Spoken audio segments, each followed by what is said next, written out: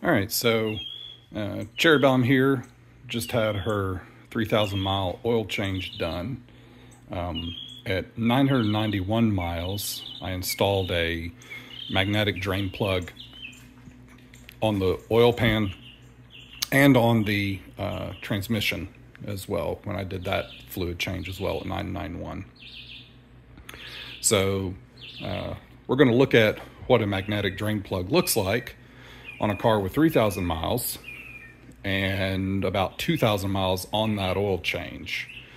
We're also going to take a look at the oil filter, which I also put magnets on to see if magnets on the oil filter cause magnetic material to get caught, ferromagnetic material to get caught against the walls rather than going into the filter media. So we're going to see what that looks like. All right, so here's the magnetic drain plug that I got for this. I'll put it in whatever in the description. It still has the crush washer that came with it. I'll pull that off in a second. But what we're looking at there is, look at that tip. That tip looks like it's got material on it. And sure enough, there it is. So, in fact, look at all the shiny there. So that is wear material from break-in. So yeah, magnetic drain plug, up to you if you want one. But I'd say that, you know, that's pretty reasonable, cheap insurance, right? Now that material there is not floating around in the oil getting circulated. You know, you might say, okay, well, the oil filter would have, should have, could have caught it, and that's true. It probably could have or would have, or maybe it would have. This all would have just settled down in the bottom of the oil pan and never got picked up. But who knows, right? So magnetic filtering, you know, people agree or disagree with it. Make up your own mind. Play. All right, so here's the oil filter we pulled off. See the nifty little mark? You can compare it against the one. So we are talking about the same one. Got all these magnets around on it. So what we're going to do is we're going to use this to cut the oil filter open. I'm going to have to slide these magnets up high enough on here to where I can get to the wall to cut this open. So this isn't coming out the way I had exactly envisioned, but you know, we'll see. We saw on that magnetic drain plug that there was wear material. And the way a oil system works is the oil gets pumped up, gets pulled up out of the sump, and the very first place it comes is down through these holes. And these holes run along, give gap to the outside edge of the wall, and then the oil is pushed through the filter media and comes back up through the center. So in theory, whatever's in that drain pan that has come from the engine, right, any wear material that's been washed out of the engine's now down in the sump, it's going to get pulled up, and first place it's going to come is right here. And so if there's anything ferrous, the idea of this is that it should catch that ferrous material before it gets to the filter. Now again, you'll say, but the filter should catch it. You're right, it should. But what if it doesn't? So we're going to see what this looks like.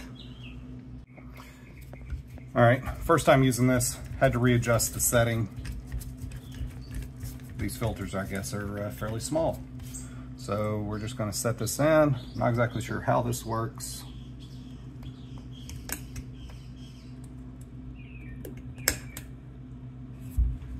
I've got magnets falling off all over the place. This is fun.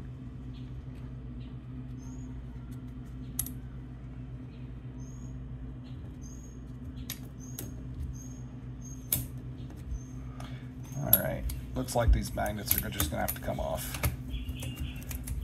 Hopefully, we'll still be able to see what's inside once this is all done.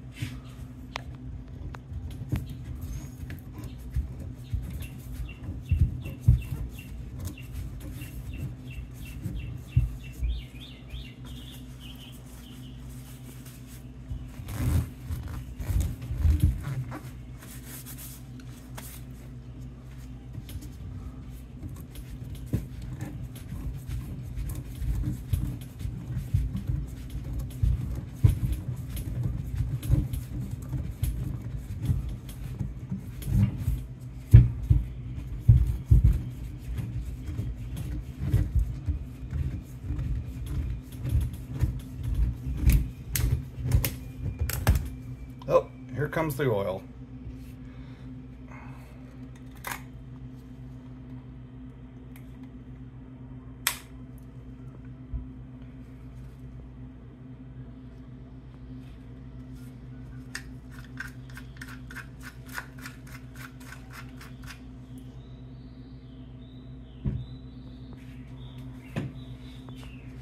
All right.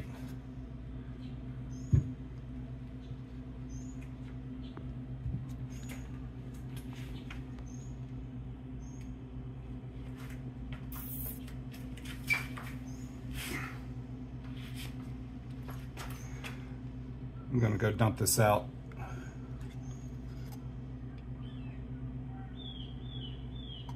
Before I keep making a bigger mess. It's hard to tell if that actually grabbed anything or not. I'm going to wipe a rag down in there and see if something comes up with it.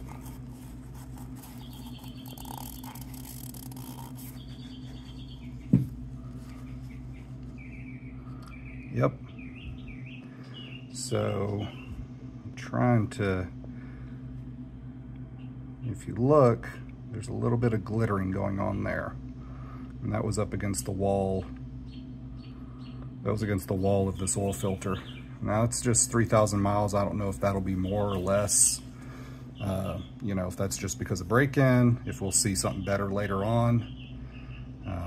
So at any rate, it does look like the magnet on the walls here do seem to catch, or at least pull, ferrous material against the wall, as you know, you would expect. So that seems to be a thing. Here's the oil filter.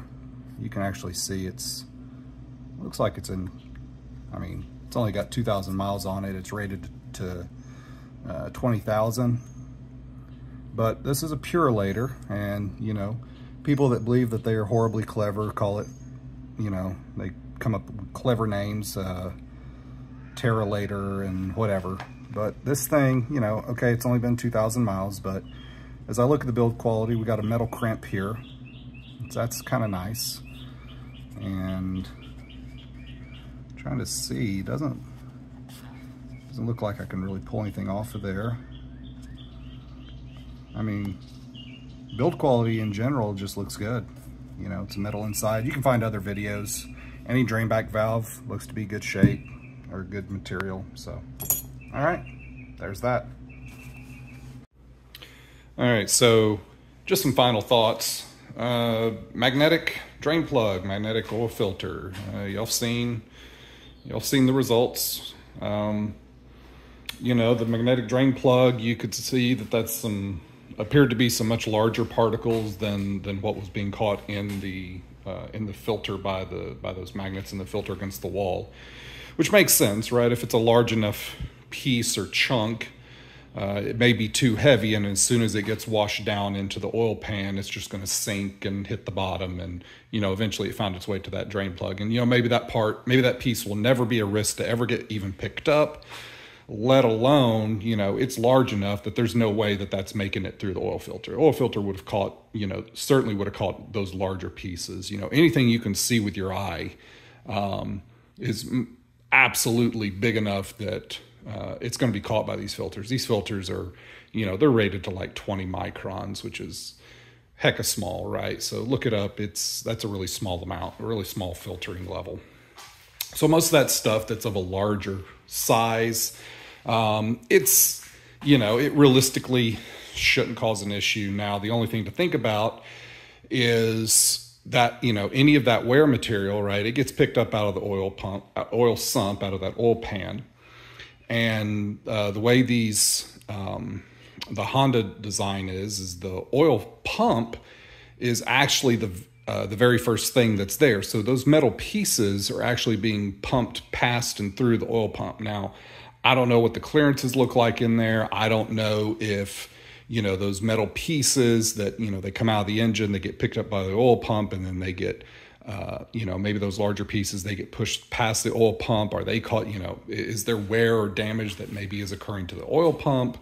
You know, hard to say. I don't know. Now, what we can say is that Honda generally makes exceedingly reliable engines. You know, regular oil changes, you know, every 6 months to 5,000, you know, or 5,000 miles. You know, Honda historically sees 300, 400,000 miles on their engines. And, you know, that's just kind of regular Honda business, right? So, and you know, you can probably guess most people in that situation, they're probably using OEM oil filters, you know, probably not using a magnetic drain plug, certainly not using a magnet on their filter or anything crazy like that. And so, you know, that longevity is occurring with those situations. So then your question becomes, is it worth it? Well, you know, anytime that question gets asked by anybody, it's such a hard question to answer, because is it worth it to me? Is it worth it to you? Is it worth it to somebody else, right? Like, what is, quote, worth it really varies on the person. So, you know, for me, I'm looking to own this car for, you know, I'm planning to take Cherry Bomb, you know, for the next 15 to 20 years of my life. And, you know, I pay, you know, 20, 30 bucks for a magnetic oil drain plug. And I'll throw that in there, and I'm going to change her oil every 5,000 miles. And, you know, I'm going to be doing the transmission fluid every 15. And, you know, like, she's going to get babied as far as her filter or fluids and filters and things like that go. You know, because I'm planning to keep her that long. So to me, it's worth it. I don't want to, you know, I don't know where those wear particles are going to end up. I don't know what's going to happen to them otherwise. The other thing is, I've done an oil analysis. I've sent off for an oil analysis to Blackstone, and I'm kind of curious if, you know, if I'm going to see a wear metal level in the oil analysis to where, you know, because these magnets in theory were pulling wear metals out of the oil, is that going to make the oil analysis look different? So I'm kind of excited to see that. So anyway, thanks for watching. I know this was kind of a long wrap-up section. You know, we're already at 4 minutes, 30 seconds. But yeah, hopefully this information is useful to you, and you can, you know, make decisions on it or not, or hopefully you just enjoyed the, you know, the doom scrolling. So have a good one.